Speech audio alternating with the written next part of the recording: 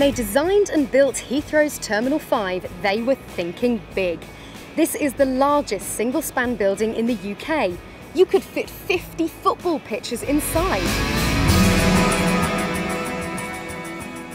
And when you're choosing your career, it doesn't pay to think small either.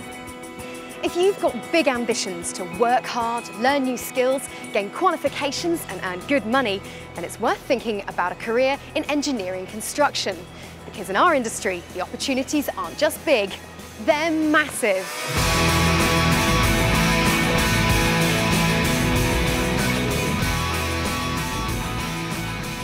Engineering construction is what's holding this roof up. There are 80,000 tonnes of metal in the steel frame of this place, and it's our engineers that design and erect the structure at the heart of a project like this. But that's just a part of engineering construction. Engineers from our industry also design and maintain the machinery that's used in food production, technology that brings us our energy, and fuel to power aircraft like this. In fact, engineers from the engineering construction industry make and maintain the infrastructure and utilities we use every day. They're at the heart of design, planning, costing, service and repair for a huge variety of sectors. Everything from food production to processing nuclear waste. Exploring for gas and oil, or working on sustainable technologies to provide new sources of energy for the future. Brewing, smelting or milling paper and steel, making industrial petrochemicals, and they're responsible for the structure of every metal-framed building, making the bones of shopping centres, sports arenas, schools and skyscrapers. Choose an ECITB apprenticeship in engineering construction and you could choose from a huge variety of craft and technical careers. Something for just about everyone. I'm Carl Paul. I'm Alex Baker. I'm Ryan Taft and I'm a mechanical fitter. My name's Graham Reid. I'm Ruth Atkinson-Layton and I'm a mechanical designer apprentice. I'm Ruth Atkinson-Layton and I'm an apprentice in mechanical design. I first got involved in an apprenticeship. They were offering them at school through that way, but we had a sixth form college added onto the school. We were more pushed into college than apprenticeships, but then one of my friends, she's a fabricator, she got me on a 3-week course at NETA. So I did that and then decided that I really wanted to do an apprenticeship. I think the apprenticeship's probably the best route you can go into a job. You'd still go to college 1 day a week, you've still got the opportunity of university if you want to. You get the appreciation of work and college at the same time. When I finish a drawing, I like to print it off. I like to see what I've gained from where I started to when I've finished the drawing and what I've learned throughout the drawing, and like the questions that I've had to ask the lead engineer. I've learned from that. Yeah, you earn the money as well. That's the best thing. Over 550 flights leave Terminal 5 daily. That's a lot of fuel. Satisfying the demand for oil and designing, maintaining and servicing new sources of energy are big challenges for the engineering construction industry. If you're looking for a job that's something really different, you could choose an apprenticeship that specialises in the crafts and trades we need to keep gas and oil flowing in the North Sea. My name's Graham Reid and I'm a trainee structural designer for AMEC in Aberdeen in their oil and gas industry. When I managed to get the job, I was over the moon about getting the vacancy, and since then I wasn't actually expecting it to be as good as it is. I thoroughly enjoy my job and I can get up in the morning and like what I'm doing, so that's the great benefit of it as well. My apprenticeship will be finished in September of this year. It's really up to yourself, the time scale that you can do. You can actually do it within the 2 years. It may take some people a bit longer. It really depends on the project that you're working on with your company. My day-to-day job at AMEC involves the fabrication and installation drawings for some of their offshore platforms.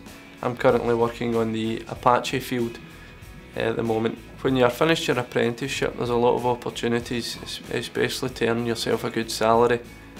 I mean, it's well known that the oil industry is quite a wealthy industry, and if you're good at your job, you'll be rewarded and you'll have a great career path, and you'll be able to buy yourself the things that you enjoy in life. Terminal 5 has been designed to cater for flights to and from destinations across the world, and working in the British engineering construction industry can mean global opportunities too, wherever you're from.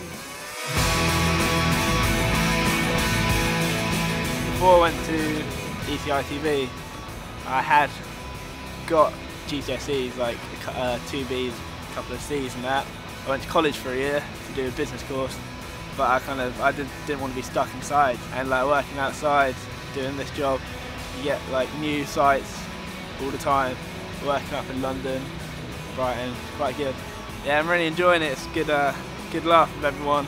Everyone gets on well, and it's a good sense of accomplishment when you look at what you've done and you see all the steel work and everything, and you know that you put it up.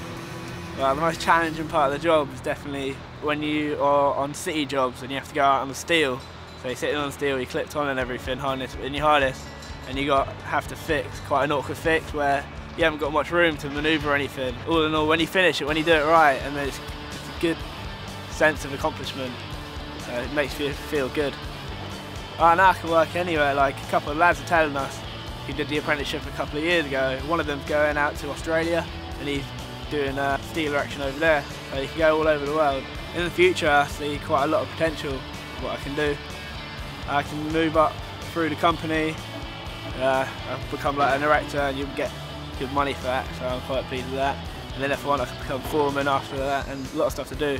And if I ever want to change my path, I've already got my apprenticeship under my belt, so I can go through anything in construction really. Because the UK engineering construction industry is the biggest in Europe and the biggest anywhere outside of America, our qualifications and expertise are respected and in demand from companies across the world. This means good jobs at home and big opportunities abroad. And once you've completed your apprenticeship, there are clear ways in which you can progress further, taking more training and higher qualifications. Work hard and you could succeed at the very top of the industry. After having gotten into my apprenticeship, it opens your eyes up to a lot more things, and I've seen a huge amount more than what I thought even ever went on. Working here, I can get home and I can feel as though I've actually done something through my day, and as though I've really have gained something by doing the drawings and like learning stuff off other people. For me, the best part of the job and what I've done so far is just getting up in the air. The experience of like getting like 4-ton beam and bringing it in, and then putting all bolts in it, get everything sorted out with no problem. It's a good feeling. It's absolutely massive. The companies that we're currently working for have got work planned for as far as 2020. So I mean, it's an ongoing thing, and it's a very busy industry. The great thing about my apprenticeship for me is earning money whilst I learn, and also gives me opportunity. It's because like such a big company where I'm at, in such a good career, I know that like the future is bright. As long as I work hard at the moment, I know that I can go and progress and do things what I want to do. There are around 70,000 employees in the engineering construction industry, and you could be one of them. If you're looking for a career that's big, engineering construction is massive.